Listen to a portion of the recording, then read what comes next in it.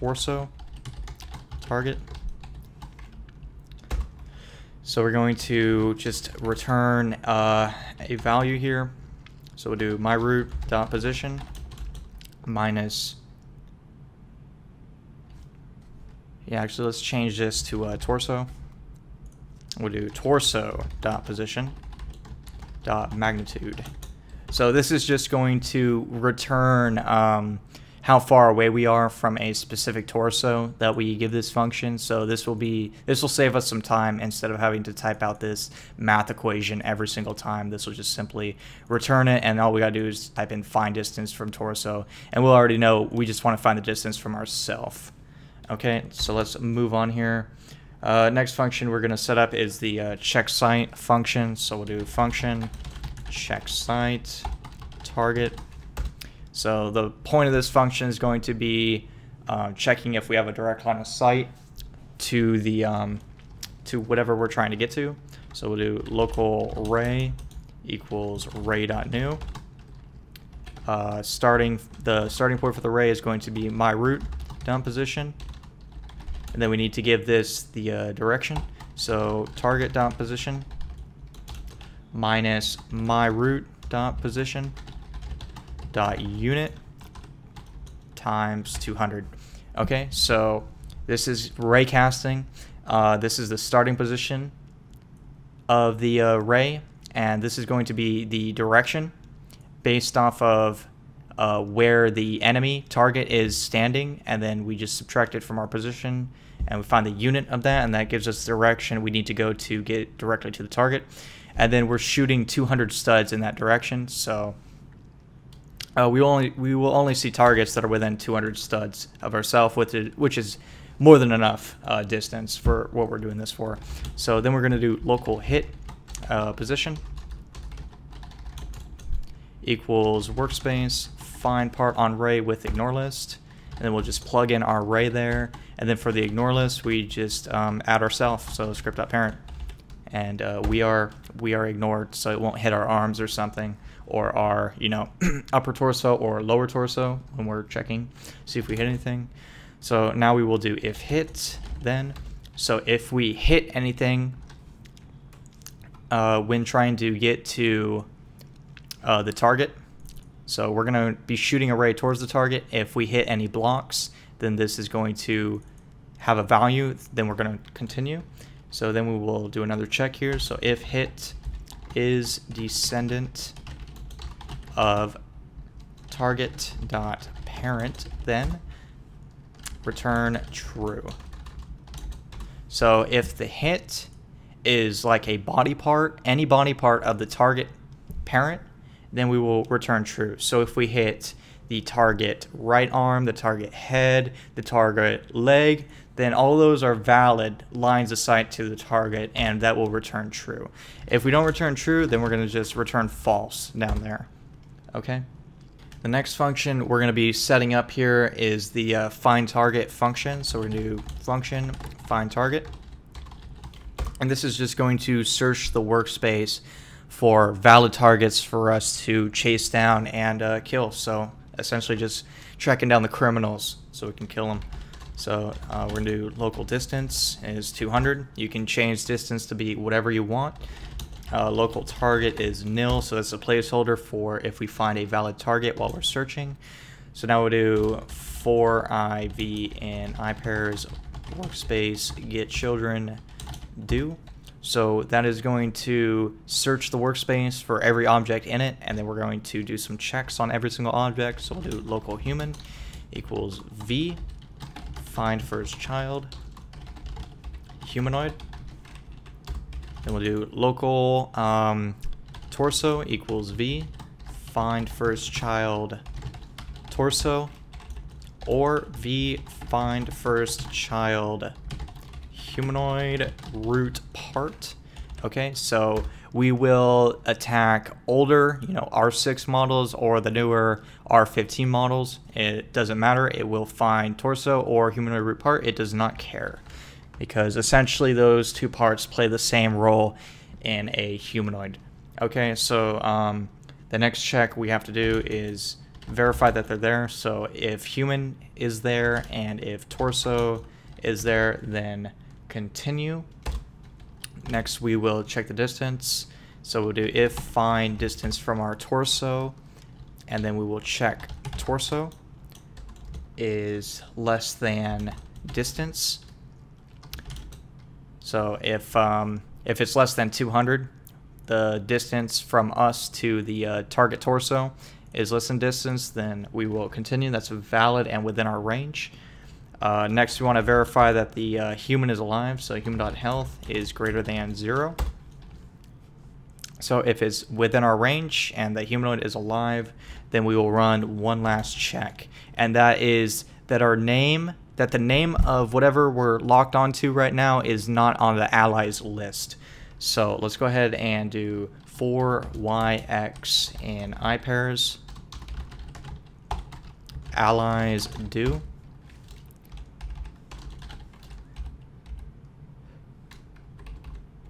Okay, good. So for y, x, and I pairs allies. So you know allies we defined up above as a table with all our allies' names in there. We will just loop through. So we'll do if x equals to v.name, then break. Else if y equals to number allies, then target equals torso. And distance equals find distance from torso. Okay, so essentially what this is doing, if we do find that V is one of our allies' names, then we're gonna break out of this loop here, and we're not gonna assign the torso as the target, because if their name is on the ally list, then we don't want to attack them. So we'll just break this and we'll skip over them and move on to the next potential target. Okay, and then the next thing we have down here is Y is going to be the iteration count.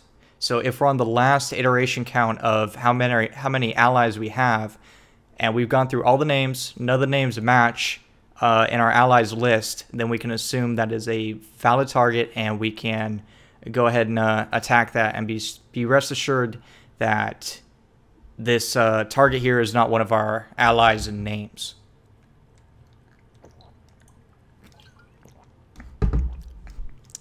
Okay, so that's good for the most part. Then at the bottom we just need return target. Alright, and then we are good to go with our find target function. Next thing we're going to set up is our pathfinding to the target. So we'll do function path to target, and then we're going to set up our pathfinding variable. So local path equals game get service, pathfinding service, create path with default parameters as usual. Path compute async. Starting position is going to be my root dot position. Ending position will be target dot position. Easy enough. Then we're going to get our waypoints. So local waypoints equals path get waypoints. Okay, and then we are going to loop through. We're going to check first if the path is successful. So if path.status equals to enum.pathStatus.success, then continue. Else path failed. Get that placeholder in there for now. So now we will loop through all of our waypoints. So we do for I waypoint in I pairs waypoints do. And then we will first check and see if our waypoint needs us to jump. So if waypoint.action equals to enum.waypoint action.jump, then, and this is if there, so there we go. I'll put an end there.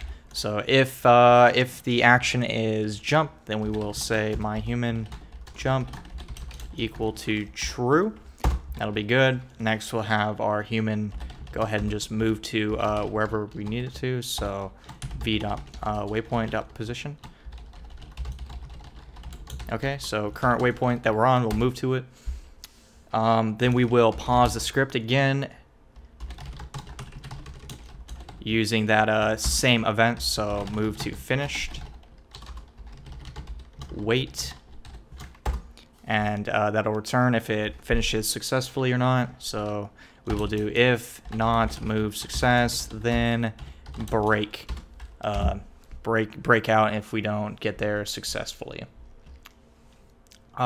Next check we will do is if check site target is true, then break.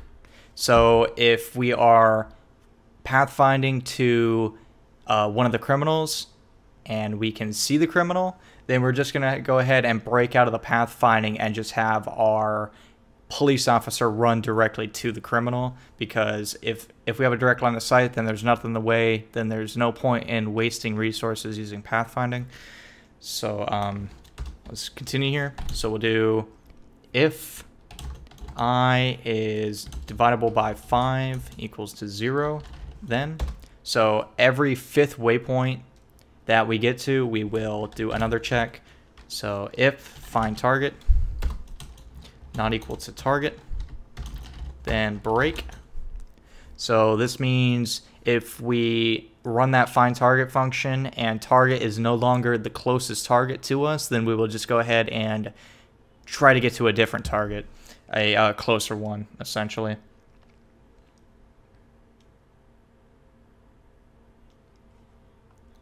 Okay, and so if the pathfinding does fail, we will just put a wait 1 in there, and then hopefully the next time through it can actually generate a successful path. Yeah, so that should be good there. Okay, and let's go ahead and set up our main function now. So function main, and then we'll do our while loop. So while wait, while wait do, and then we will do if my human dot health is less than 1, then just break the entire script, because if we're dead, we don't need to be searching for criminals. After that, we will just call upon the main function and go from there. Let's go ahead and set up our logic in here. So we'll do local target equals find target. And we'll do if we have a target, then continue. If we can see the target, then continue. If we cannot see the target, then we'll put can't see. Fill that out in a second there. Let's just put in here if we have a direct line of sight to the target, then we will just have my human move to target dot position. Make sure that works. And then if we can't see the target, then we need to do pathfinding. So we'll do path to target, target. And then if we have no target, then we will wander. Okay, simple enough. Let's go ahead and jump into the workspace here and see how many beautiful errors we have in our code there. Okay, he's moving.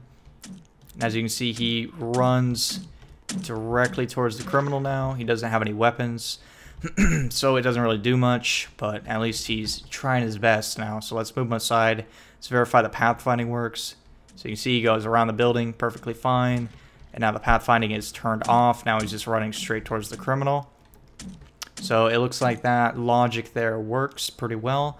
So the next thing we need to have him do is draw his weapon or draw his baton based on how close he is to the criminal. So let's go ahead and set up those functions now. For main, we're going to set up the function draw gun. And we'll do if gun holstered is equal to false, then continue, and then we will set gun holstered equals to false, or equal to true, my bad. And then we will go ahead and play the equip sound. So actually, let's make a note in here. In here, we do need to holster the baton. So if we draw the gun, we want to make sure we holster the baton just to be safe. So once we add the holster baton function, then we will enable that comment. So now we will play the equip sound for our gun. Okay. And then we are going to do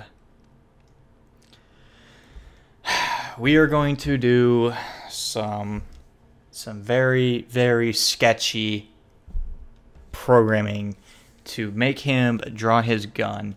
So we need to mess with the joints, motors essentially, and we need to activate those welds now. So this is going to be ugly, but it's going to work. Okay, so we're going to say right shoulder. Right shoulder dot part 1 equals nil, and then we're going to say right upper arm dot C frame is equal to aimer dot C frame times C frame dot angles math dot rad 90 0 0. Okay, so this is going to weld. We're going to get our upper arm in position with the aimer so we can move it around properly, and then we're going to weld it. So we will do right shoulder weld dot part 1 equals right upper arm. So with that, we will move our right upper arm into position and then weld it into place so it will follow around the aimer as we have this guy actually aim the gun. Okay, so next thing we need to do here is the same thing with the right elbow. So right elbow dot part 1 equals nil, and then we will do right lower arm dot C frame equals right upper arm dot C frame times C frame dot new 0 -5 0.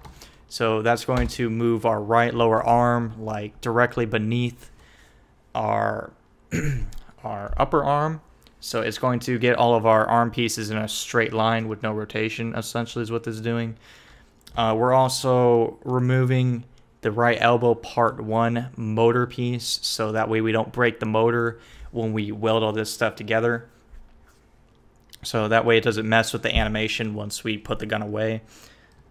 And the next thing we need to do here is set the weld, I believe. Yeah, so right elbow weld dot part 1 equals right lower arm. Okay, now we're going to do the same thing with the wrist. So right wrist dot part 1 equals nil, and then right hand dot C frame equals right lower arm dot C frame times C frame dot new 0 0 0.5 negative, and then 0. And then we're going to do right wrist weld dot part 1 equals right hand. Okay, so that mess of code there is going to get our arm in position in a straight line so we can properly point the gun around at the criminals, and it's going to look amazing.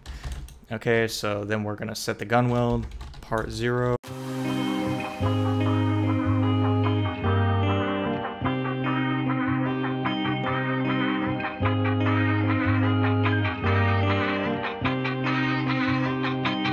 Oh fuck, I can't believe you've done this. Oh fuck, I can't believe